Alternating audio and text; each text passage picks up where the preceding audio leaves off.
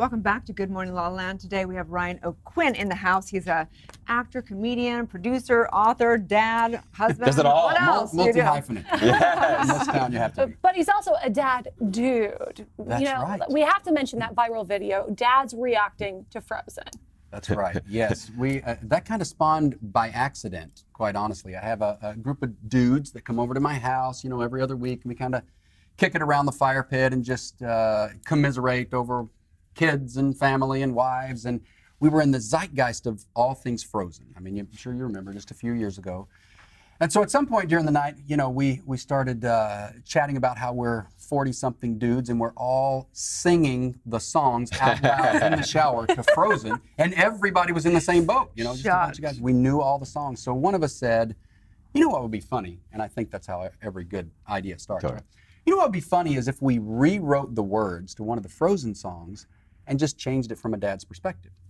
So we shot a funny little viral video, and honestly, the goal was to just send it out to some friends and say, do you resonate with this? Do you get this?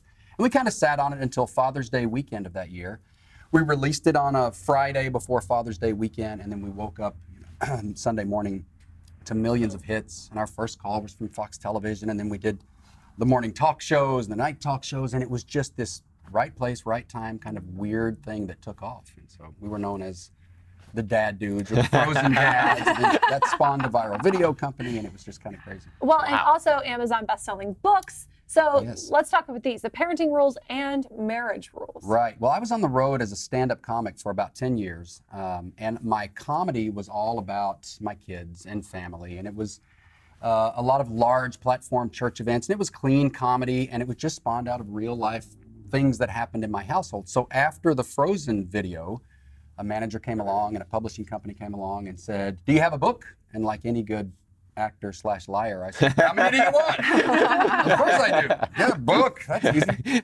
Then I had to write a book. But the first one, which was an Amazon bestseller, was Parenting Rules, the Hilarious Handbook to Surviving Parenthood. So it's literally just funny stories about things that happen in my household, and I think it's not uncommon to other people that have small kids. And then the follow-up, following the success of the first book, was Marriage Rules, which I wrote with my wife, who's in the studio with us today. But Marriage Rules, the Hilarious Handbook to Surviving Marriage. I love that. We're talking a lot about being unshakable, and I think that comedy is one of the greatest ways to deal with stuff and release some emotions in a weird way. How else do you find yourself unshakable? What do you do? Well, I'll underscore that just for a second. Kind of the takeaway from the book is you can't take yourself too seriously. You've got to have humor in a marriage, in any relationship.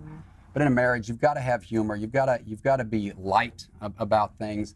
And the truth of the matter is, things are going to happen no matter what. So in as much as we can, in order to be unshakable, it sounds cliche to say just shake it off, but like you were talking about with your story earlier about getting the phone call yesterday and going, all right, let me exhale a couple of times. We're going to figure this out. I'm still alive. Yeah. All is well.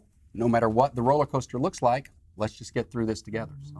So great. Incredible. Thank you so much for all your incredible work and bringing humor to it and light to it, and congratulations on all the success. So what projects are you most excited about right now? What's happening? I just finished a comedy, a film that I executive produced and starred in called Motivation, which is the most recent thing on my in my brain, because we just wrapped a couple weeks ago. But it's a funny story about a motivational speaker, think Tony Robbins, who dies. I'm giving some of it away, but it's okay. He dies at the beginning of the film, but he leaves his motivational speaking business to his younger, fatter, balder, inept brother who lives in a motorhome, and all of a sudden has this brand and millions of followers and adherents that he has to kind of, tell how to live their life. Yeah. So he has to figure it out all of a sudden. Needless to say, comedy ensues, and so.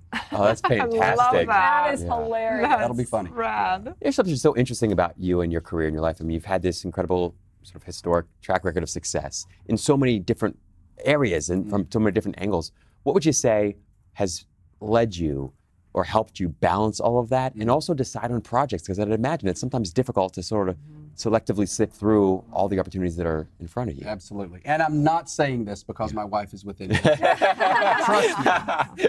This wasn't canned or pre-planned. Right. But I honestly believe that having a good partner, in whatever that looks like, is the key. Because she is my sounding board, my de facto manager. When projects come along, we sit down, we talk about it together. I live in Calabasas, so we had a bit of a trek to get to Beverly Hills this morning.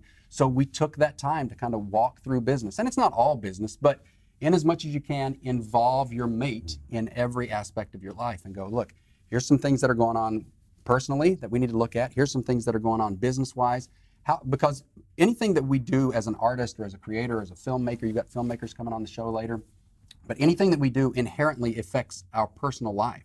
So the businesses outside of, when you get off of the couch in the, 45 minutes from now, you go back to other things outside of this. And so everything affects personal life, but having that good sounding board is invaluable. Wow. Fantastic. Wow, that's incredible. Well, tell everyone where they can find and follow you and get your. My social is Ryan O'Quinn. Instagram is Ryan O'Quinn Official, and Twitter and the website is Ryan O'Quinn, RyanO'Quinn.com. Fantastic. Thank you so much, Amazing. Ryan. simple. Thank you so much. Thank you. Thanks, brother. Stay tuned. We'll be back tomorrow. Good morning, LaLa.